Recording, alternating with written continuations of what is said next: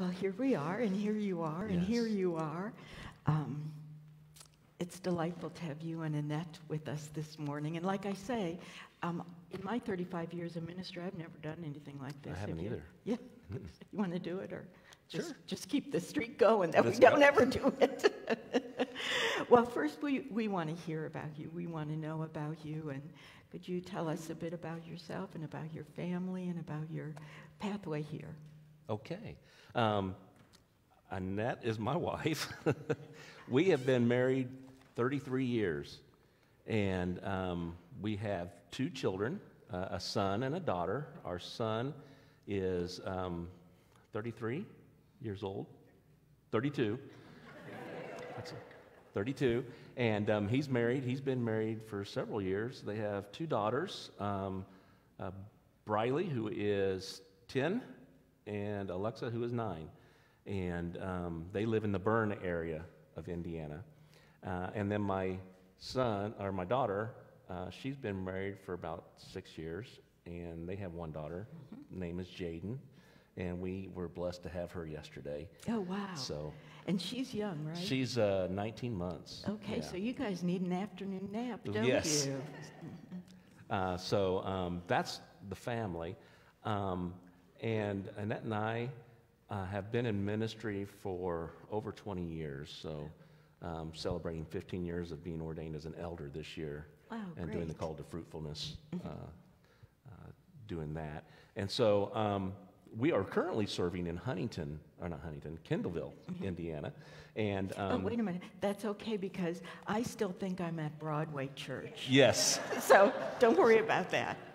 that's typical, I guess. Yes, it is, Yes, isn't yes. it, when you move so much? So I've served there 3 years, and it's been a difficult 3 years because of COVID. I don't know if you guys Oh, have my had goodness, experienced that as well, but COVID has really been rough. So almost your entire time there was in the middle of COVID, wasn't it? Yes, it was. I Holy had started, cow. and not long after that, COVID hit. Yeah. So I went to seminary at United Theological Seminary. Me too.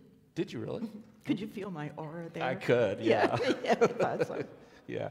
So graduated from there. What else do you want to know? Well, what did you do before seminary?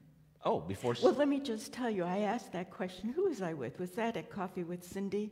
It was Leroy, wasn't it? Because I said, I'm not certain what Steve did before he went into ordained ministry. And Leroy, I think, perked up and said, I think he was a neurosurgeon. No. Actually, I was a stripper.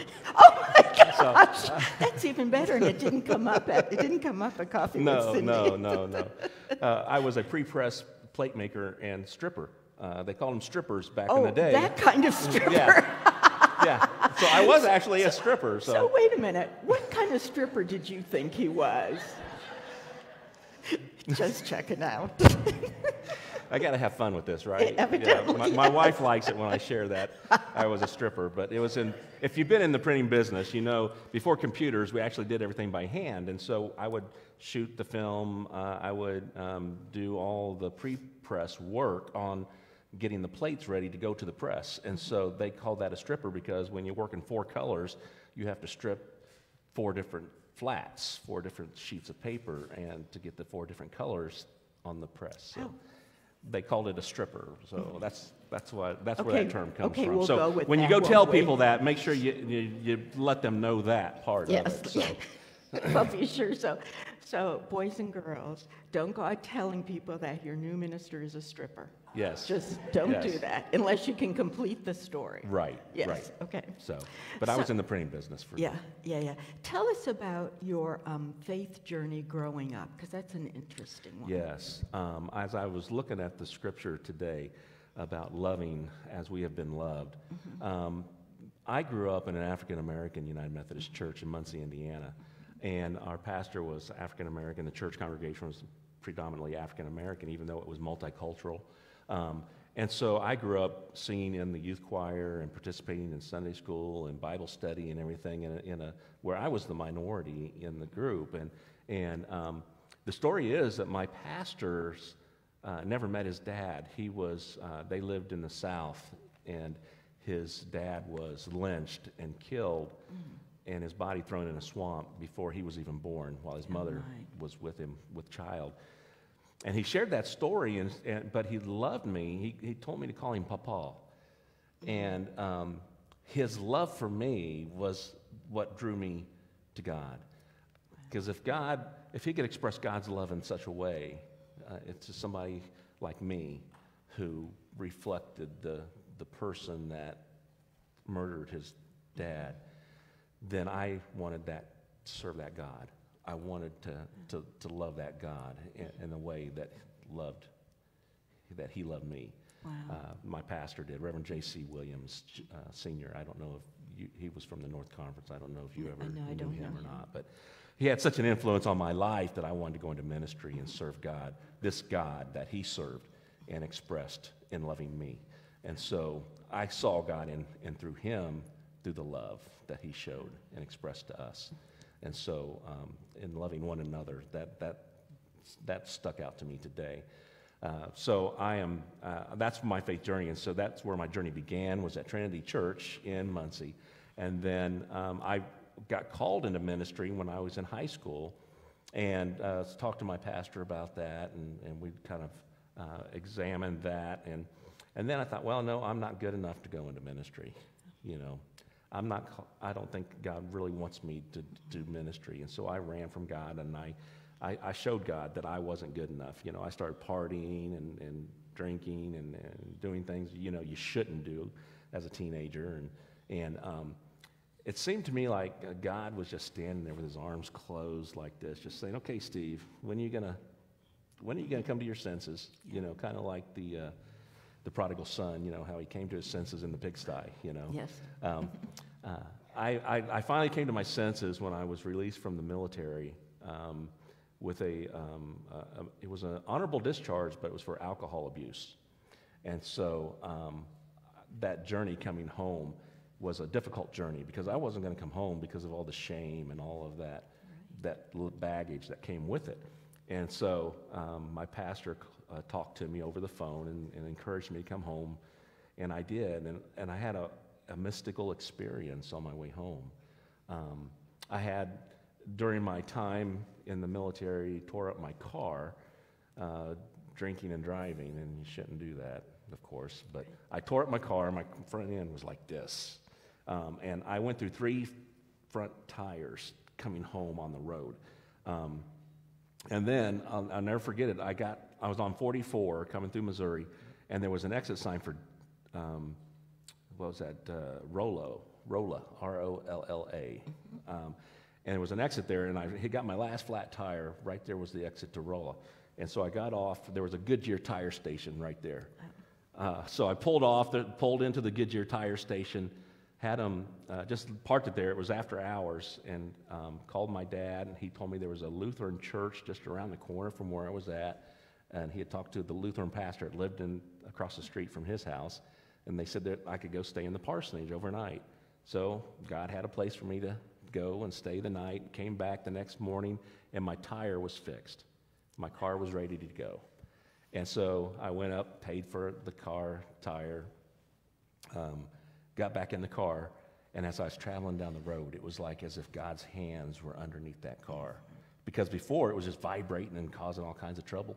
And then after that, wow, it's like God was just carrying me home, like, okay, Steve, here, I got you. Wow. I got you. Talk about being in the palm of God's hand. I felt and sensed that at that moment. So, what a story. Yeah. So what was it like then telling your dad that you were feeling a different kind of call? Well, I was nervous, of course, Yes. but he was very much encouraging. So he probably saw it in you. Yes. And where did Annette come into the story? Well, I didn't let her know until I was dating her, and I proposed to her. And I told her, I said, I feel like God's calling me into ministry somehow. I don't know exactly how yet. And I was kind of fudging it just a little bit. And she says, that's okay. She says, I can be the wife of a Sunday school teacher. A Sunday school teacher. I was, okay, good. She's on board, And then later I told her I was feeling called into the ministry, full-time ministry. And she stuck with you. And she stuck with me. Yep.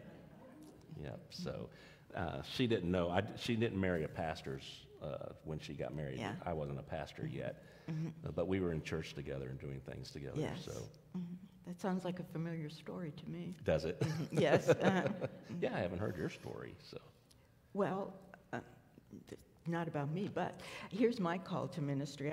There weren't many females around, so I used to play Barbie, and Barbie was always married to a minister. And Ken, Pastor Ken. And Doug and I were married for 10 years before I felt called into ministry, so that was kind of a stunning moment, wasn't it? So then you went to United, a good place to go. They make great graduates at United, don't they? And then where did you serve? I served several places. I served, when I was in seminary, I served at Converse United Methodist Church. Then I went from there to Living Water United Methodist Church, which was a merger of 3 different congregations at the time. And then I went from there to Kiwana and Pleasant Hill, which was a 2-point charge. I was there for 3 years, and then I went back. I was at Converse for 5, Lynn Grove or Living Water for 3, Kiwana for 3. Then I went to Markle. I was there for 6 years. And then I went from Markle to Huntington and was at Huntington for 3 years. And then I went to Kendallville for 3 years. Wow, you've gotten around, haven't Yes, you? yes. I'll say. But this is the furthest south you've been, is that right? Yes. That's right. So welcome to southern Indiana, Thank so you. to speak. So what do you love about ministry? I love about ministry the most is just getting to know the people, building relationships, sharing Christ with those around me, and just showing the love of Christ, and helping reveal Christ's love to them, and just explaining about God and the oneness of God, and how we are all part of God, how God breathed His breath into us, and to share that story, and how we are children of God, and God's calling us back to Him. And I just love to share that story with people. Wow. Well, you do. Yeah. Clearly, you love to tell that story. You don't know much about this congregation, as much as you'll know in 6 weeks and then in the years to come. From the past experiences you've had at churches, where do you see God's love in congregations? I think it's mainly in their hospitality towards others that are different than them, that are more accepting of people who just come seeking something. When somebody shows up to church, they're usually going through a difficult time. They've moved, or they're going through a divorce, or have some loss in their life. And so a congregation that can just come around people that are here that you don't see regularly, and just love on them and try to express God's love to them, that they do belong, that there's somebody that cares about them. I think that's what I like the most about how the congregation does ministry and reaching out into the community in ministry. Yeah, that's really important. And you all do that really well. Do you know that? You do. I experienced that. I'm going to tell you about these folks. And I experience that not only when I'm with you, but I experience that when I'm away from you. When I see Mildred Grist, or I see Kit McGee, or I see anyone of the folks who can't make it here on Sunday morning, the Davises, for instance, always their first question is, how is so-and-so? Or I just heard from someone, or somebody came by to see me. It's just like this multiplication that goes on and on. And I know that happens in churches. I know that. But you are really, really good at that. And I hope you celebrate that in many ways, because it doesn't just show with how you are with one another that you know. How many of you volunteer here in the community? this is amazing, just amazing. And I said this to you, Steve, that you all are leaders here in this community, and not just sort of pass-through leaders. Some of you have been at it for a really long time, and you stick at it. Even when the going gets tough, you stick with it. And there's something to be said about that, the ability to lead in such a way that you're welcome to be leaders in this community. That's really quite remarkable. I think about this sermon title. So when you think about this sermon title, what do you think? What's love got to do with it? It's a secondhand emotion, right? Yeah. So now are you all singing it? Uh-huh. Okay, good. That's just what we want you to be doing. Because I used to think when Tina would get up and sing that was sort of disparaging, that love was a secondhand emotion. You know, it wasn't firsthand, it was secondhand. But for me, when I think of this, what's love got to do with it, in the scripture that we heard this morning, love is a secondhand emotion. We're not the first to have love. We love because God first loved us. And when Jesus, in this scripture, was talking with the disciples, it's the same scripture when he shifts from calling them servant to calling them friend. That's a huge shift. And when Jesus says, love as I have loved you, that's a whole different thing. That's the secondhand emotion. You're receiving love from God. And that's not just small potatoes. That's a big deal. And it shifts and changes how you are loving to others and how others receive you. I think having a secondhand emotion is a good deal at this point. I am reminded of a beautiful poem. I get poetry every morning as a devotion. And this was part of what I heard on Thursday morning. May I love as you have loved me, and live gently, love deeply, forgive freely, give generously, bless boldly, and offer myself humbly, that by your grace you will live fully in me. Just let that rest with you for a minute.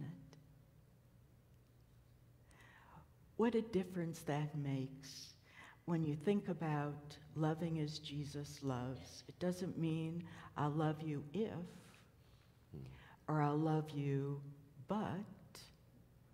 It means I'll just love you. No exceptions, nothing other than just love. And we've talked about that a lot this past year. A year sort of healing for all of us. I think you all don't know this, but when Doug and I came here, I'm going to speak for us,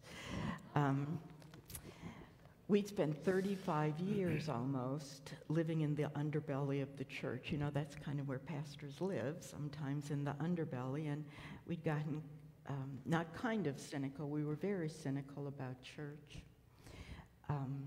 I hesitated when the DS called me about coming back. I wasn't certain I wanted to do that.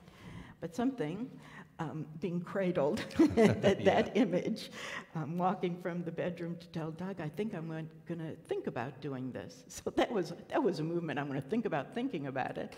And then I thought about it, and then we decided that it was the right thing for us to do. And I don't think either one of us knew or thought or even imagined being in a place like this, where people understand that love is a secondhand emotion and live that way. And what a tremendous blessing it's been for us.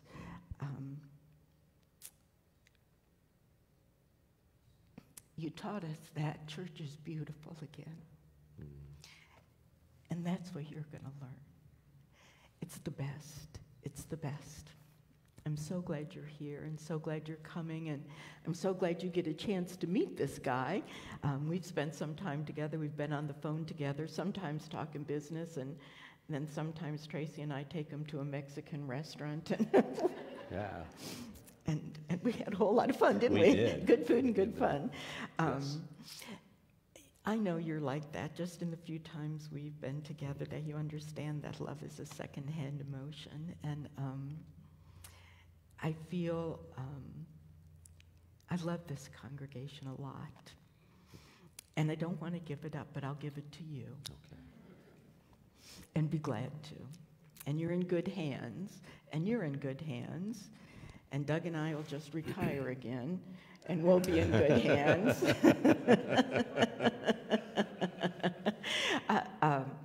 I hope that next time you hear Tina Turner, even if she isn't singing Love, What's Love Got to Do with It, that you'll go there with her and be reminded that a secondhand emotion's a good deal when you're talking about the love of Christ, the Christ who calls you friend, not just servant.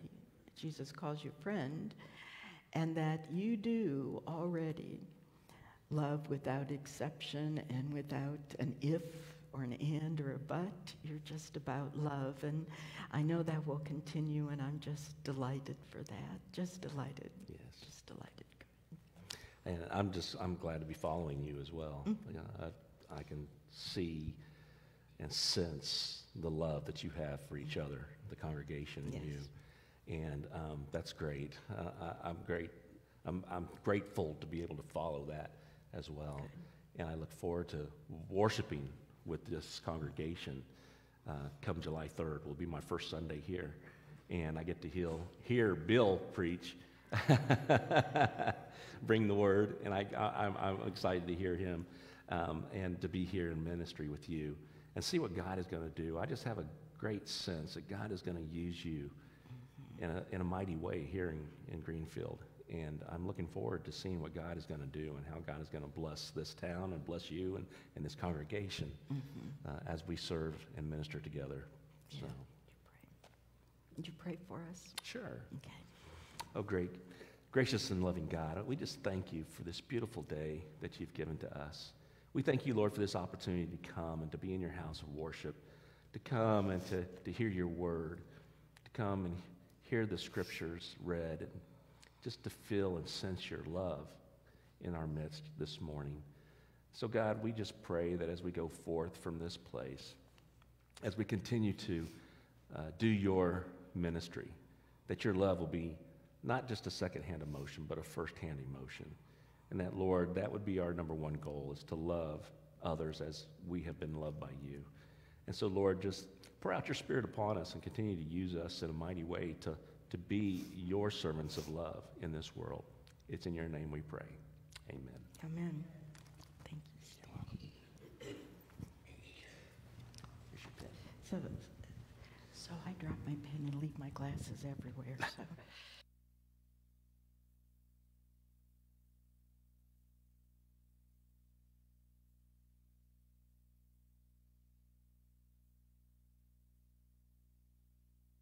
We give generously, just as we have been generously given to. So if the ushers would come forward, we use this time to express our love and our willingness to experience love and to give love.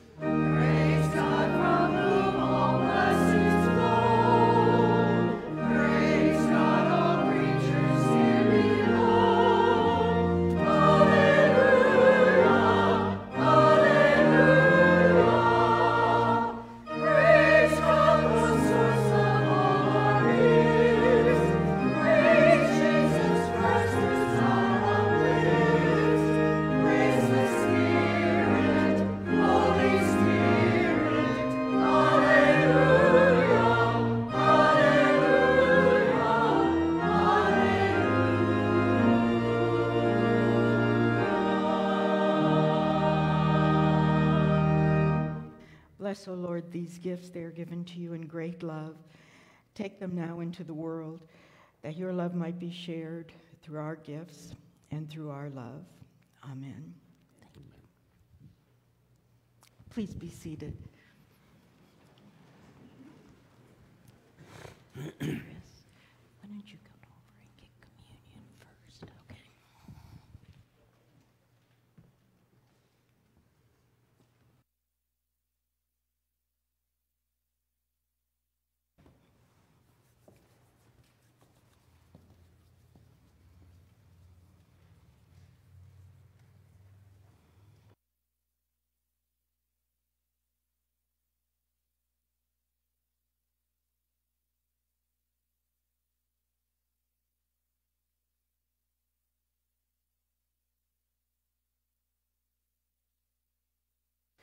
We say this every morning that we have communion, but it cannot be said enough that this table belongs to God. It doesn't belong to Bradley United Methodist Church or to any United Methodist Church, to any church. It simply is a place where we meet God. And because God is the giver of love, it's open to all people. No ifs, ands, or buts.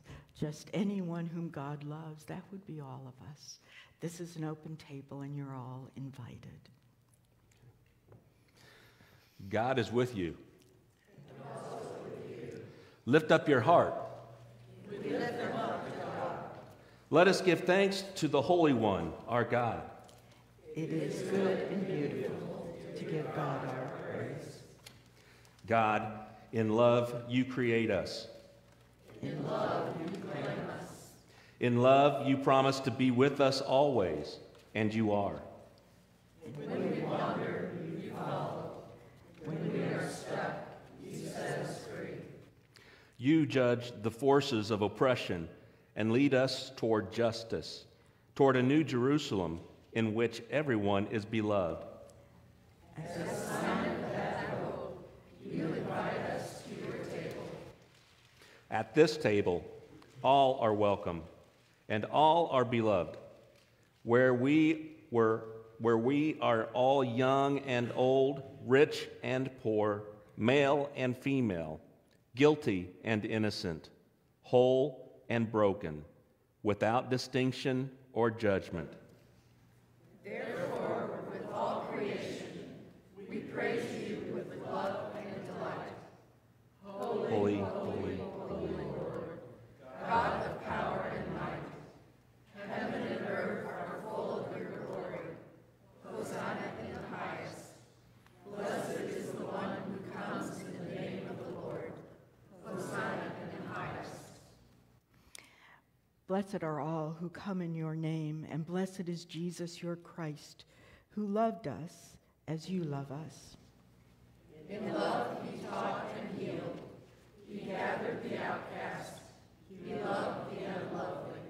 In love he established a new realm. He built a new city. In love, even in death, he gave up his spirit, so we might love as he loved. As he did at that table and so many other times, Jesus did it again on the seashore. He took bread and blessed it and gave it to his friends. We feast on the miracle of your presence. As long as we break this bread and share this cup, we remember Christ's death and resurrection until he comes again. Therefore, remembering these mighty acts in Jesus Christ, we offer ourselves as a living and holy sacrifice in union with Christ's offering for us, as we proclaim the mystery of our faith. Dying, Christ restores our death. Rising, Christ restores our life. Christ shall come again in glory. Pour out your Holy Spirit on these gifts of bread and cup, that they may be for us the body and blood of Christ. Pour out your Spirit on us, that we may feast on your love, and it will become part of us, so that your love is the love with which you love all people. In the name and the Spirit of Christ. Amen.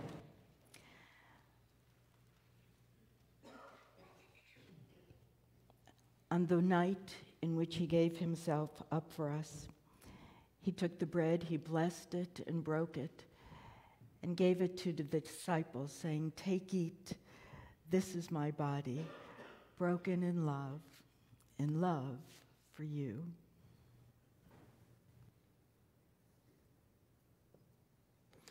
In the same way, after the supper, he took the cup.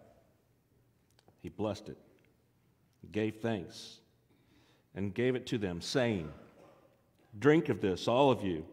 This is my blood, poured out for you and for many, in a new covenant, which is the forgiveness of sin."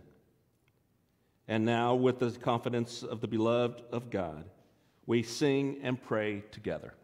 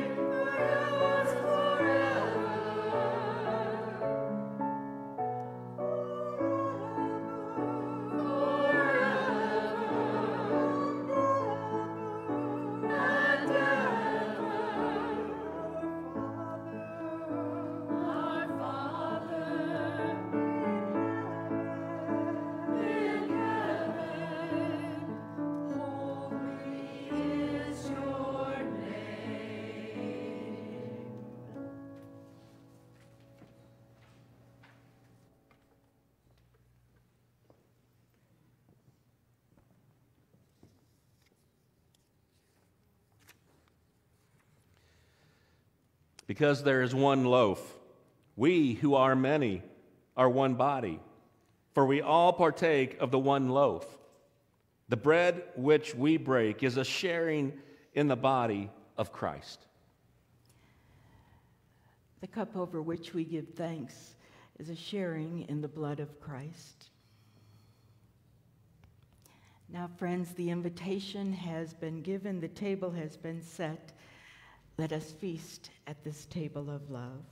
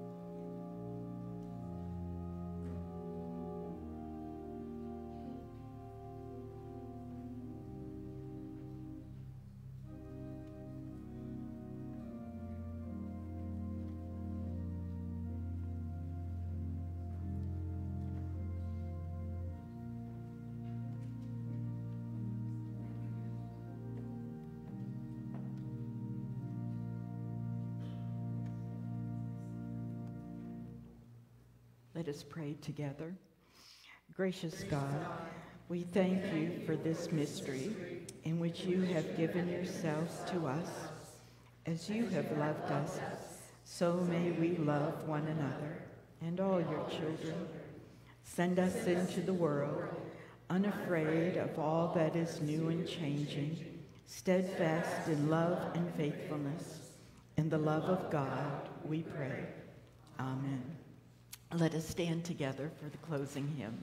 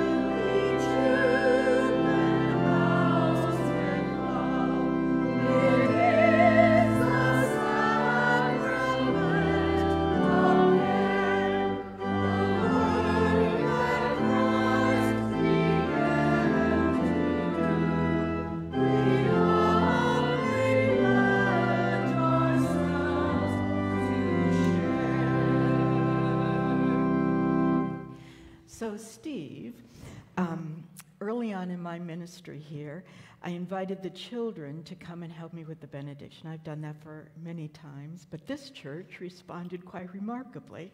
I asked them to help the children out, so let's show them what we do. Isn't that about the most wonderful thing you've ever seen in a church? That is awesome. Yes. And then we do the benediction. Oh, Miss Miss Charlotte, I didn't know you were here today. I'm so glad to see you. You want to stand right up here so you can see everybody and everybody can see you? And here, let me take your things. I'm going to put them right here so we won't forget them. Well, Charlotte, I'm sorry. I didn't know that you were here today. I sure am glad you were. So you want to help us out? Okay. And now, friends, may the grace of God, May the grace of God and the love of Jesus, and the love of Jesus and the communion with the Holy Spirit, communion with the Holy Spirit bless, guard, and keep you this day bless, guard, and keep you this day and always. and always. Go in peace. Go in peace.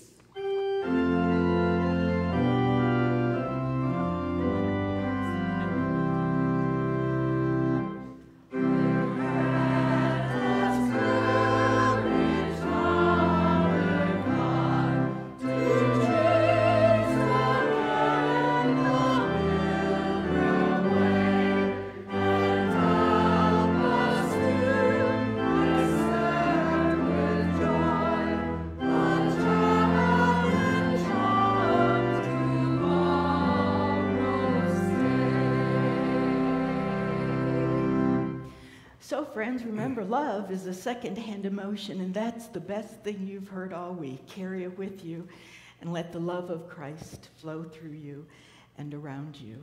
Go in peace.